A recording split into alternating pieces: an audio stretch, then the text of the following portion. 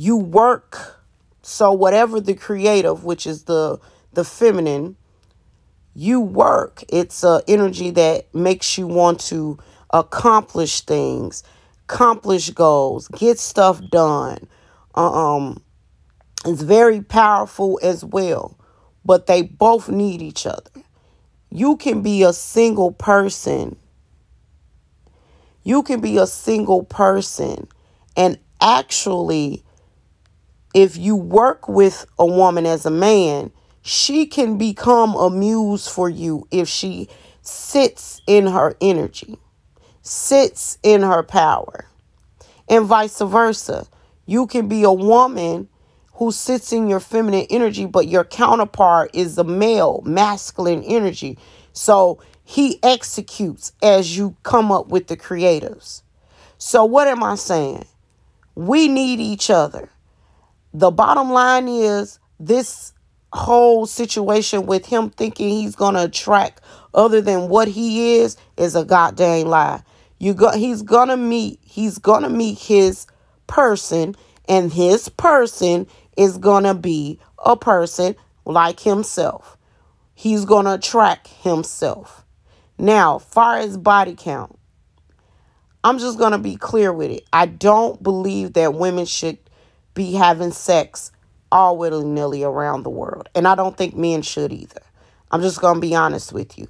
Because men, you develop soul ties that you unknowingly know how to fucking break. And you get with women and you put all of that energy from that crazy chick or that crazy thing you was with all back onto that person that you're with. And vice versa. Women understand those bonds because we get them. So we understand them. So we understand that we don't want to bond with another if we bonded with you. So that's why a lot of times women can be in relationships a long time.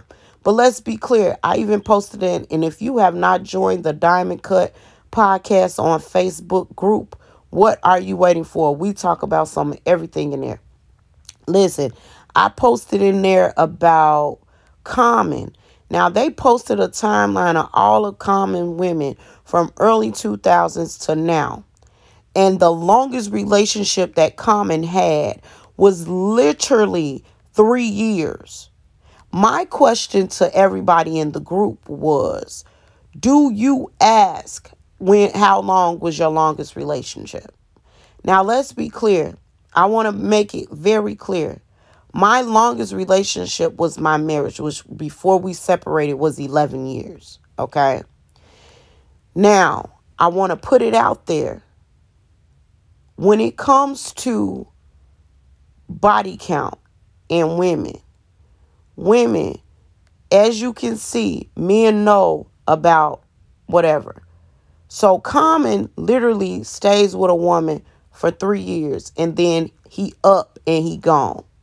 So the common denominator in all of those relationships is Common ass. He's the common denominator. He can't be with a woman longer than 3 years. When I meet a person, I ask them, how long was your longest relationship? I remember asking my ex, how long was their longest relationship? They told me 1.5 years. By 1.5 years, I want to say literally by a year, coming up on 1 year and a month, it was them creating all types of false ass narratives in their head. They were trying to find a way to get the fuck out the relationship. And guess what? I already knew and I suspected it. I remember asking another person I was dealing with this.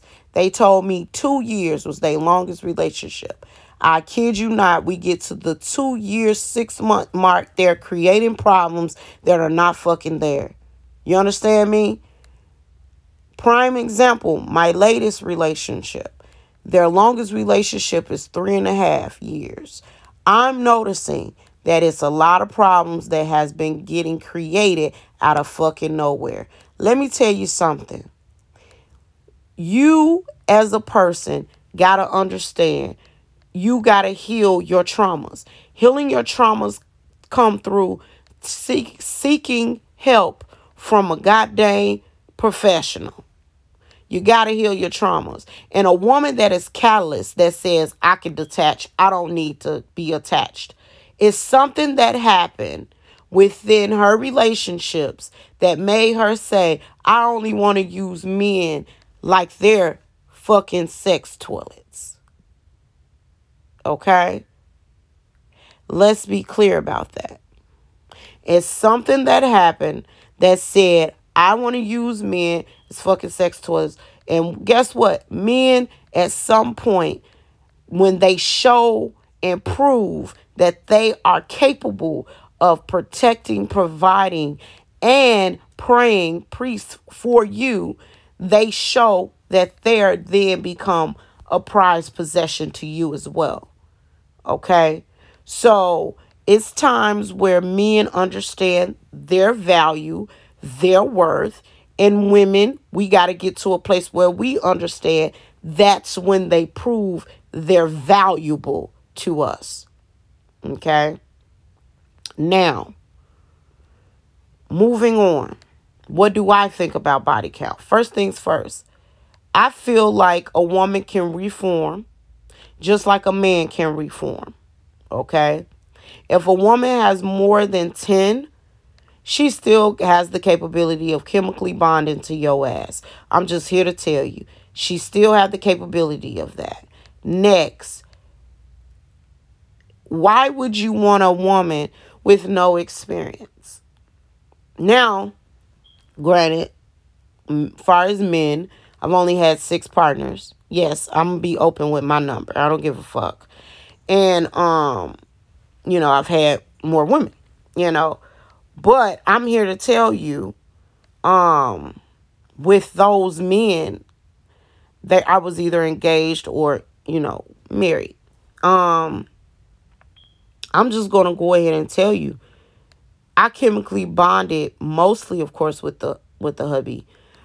But before him, I was engaged, and I was chemically bonded to that person. Like, when they passed, it felt like I could feel their freaking soul in another dimension. Y'all don't even understand, okay? So stop playing with me. So with that being said, that's utter bullshit, okay? Utter bullshit. Now, when a woman gets to a place where she's callous, see, that's what men fail to realize. Just because you think that women are driven by their emotions, all women are not driven by emotion. And it's a sad ass thing, especially when you date women and you realize that they can be hard as fuck, callous as fuck, and you sometimes got to catch yourself from wanting to cuss their ass out. I'm just going to be 100 and keep a $1,000. You hear me now? Hear me now, okay? With that being said, trauma causes callous or detachment, and it can come in your relationship where you with the person and they're either stifling you being who you are. If you cannot be 100% authentic who you are with the person that you with, run for your fucking life. I'm telling you this. Run for your life.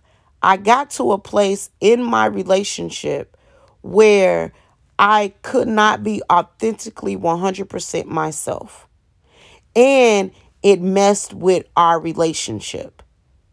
It made me become cold towards the end because I realized that that person didn't value me, or they didn't see me being worthy of their love, time, attention, talent, whatever. So it made me grow callous. But that was me being in survival mode. That was me getting to a place where I had to survive. And in order to be with that person, I had to do it. So, with that being said, now that I'm back the softer side of Sears, you know what I'm talking about? I understand now what happened. You know what I mean? And why it became that. The resentment, the rejection, the this, the that. And I got to a place now where I can be emotional loving, caring,